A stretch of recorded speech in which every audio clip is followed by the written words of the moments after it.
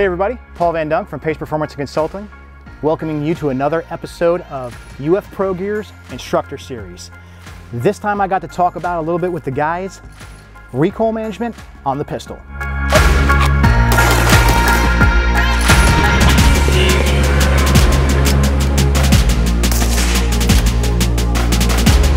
All right guys, so we noticed when we were talking about the recoil management technique, I took a 5-round baseline from everybody, got an idea how everybody was managing recoil. What I like to do as an instructor is watch those things, then look at the targets, see if there's any kind of deviation going on.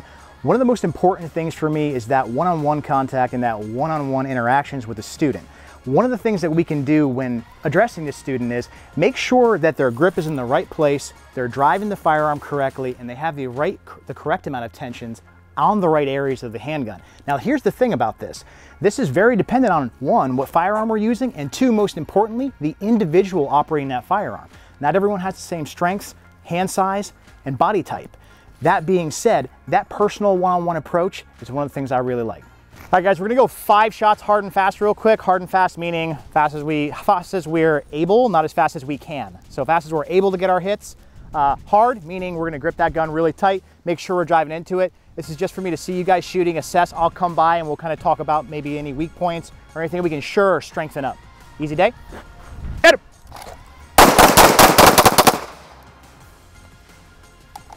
All right, cool. All right, so we'll start down here with Mike. So one of the things that we have to focus on when we're shooting, we want to return a gun to its point of origin, is we got to imagine like a laser, right? We want to keep eye contact with depending on what you're using. Obviously we're using a dot here, right? So if I'm using a dot, my focus is on the target, not on the front sight. If I'm running an iron sight, obviously my focus is on the front iron sight. So in the case that we're running the gun here, I want the gun to return as fast as it possibly can back to its point of origin.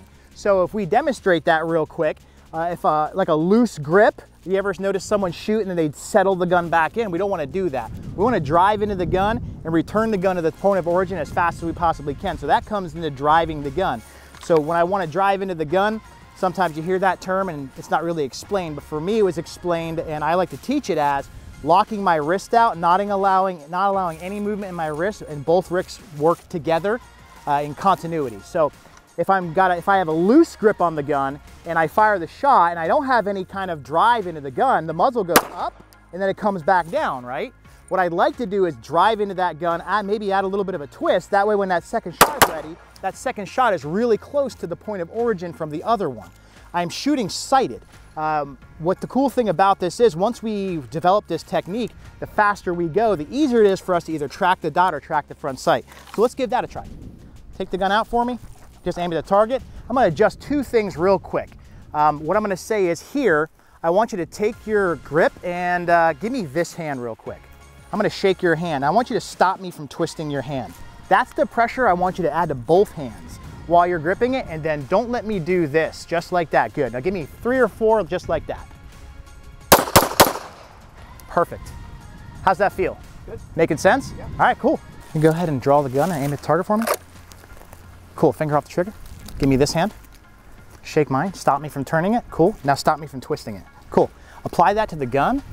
And I don't want you to let me do this, but I remember add that twist. When you add the twist, I don't want it from the elbow. I want it from the wrist forward, okay? I like to think of it like this. I'm adding all my energy to the gun like I'm in the push-up position, right? So I can't do push-ups like this, right? I gotta do push-ups like this. So that's where my strength comes from. Give me 3 like that. Way flatter. How'd that feel? You want to give me 3 more? Looking real good. All right, awesome. Holster up. Can you index target for me? Cool. I'm gonna check this. I know you're pretty good. Let me see this hand. All right, so stop me from turning your hand. And now stop me from driving your hand. Apply that to the other hand. Both hands at the same time, not from the elbow, but from the wrist. Twist into the gun up to here, and then keep that constant drive. Give me 3 to 4 like that, up to you. Cool. Give me 3 more. Looking real tight. All right, awesome. Cool, looking good. So what I'd say here is the shoulder positioning looks good. This could be a little bit tighter. Let me see this hand. So what I normally do is to show someone, I'll drive their arm like this and say, hey, stop me, right? Okay. And then I'll twist and be like, okay, hey, stop me from twisting.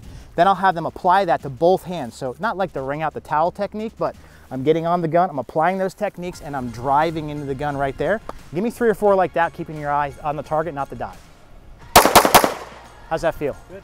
And what happens is if you're going below or above, we can adjust tension. If we go left to right, we can adjust tension.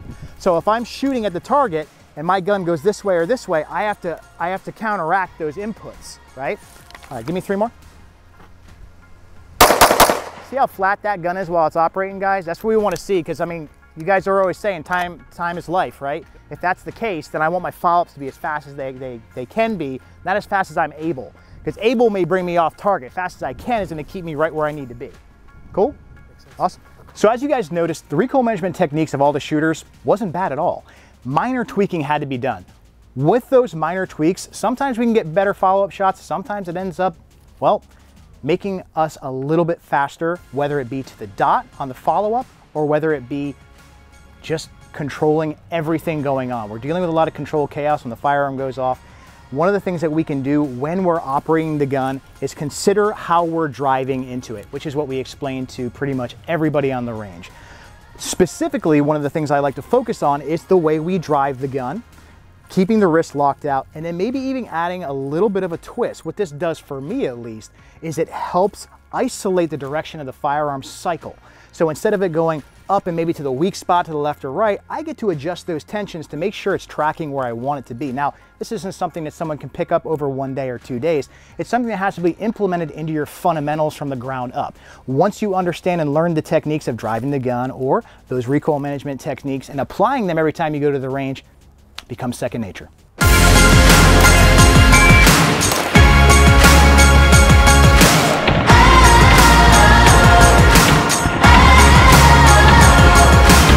One of the most important things we can take away from this is you always can have a little adjustment to your recoil management technique to make those follow-ups a little bit faster. And sometimes it takes that second pair of eyes to see the faults in your grip, whether it be the display on your target, because that's history. Those rounds are already downrange and we can't get them back. But what we can do is focus on the next set we send. With that recoil management technique, I have found for the vast majority of students, it helps them stay on track and stay on target. So to wrap this all up in a nice tight little bow, I really feel the need to, again, emphasize that there is no blanket technique that's going to help everyone or be beneficial to everyone. However, there are techniques that are fundamental that can really help empower you and your shooting to stay on track and on target. The way that we teach driving the gun and those index points on the firearm really helps faster follow-up and recovery of our shots. When it comes to the speed aspect of shooting, this is where we get to really rock and roll with the gun, and that grip and that recoil management technique will definitely help you stay on track and stay on target. See you on the range.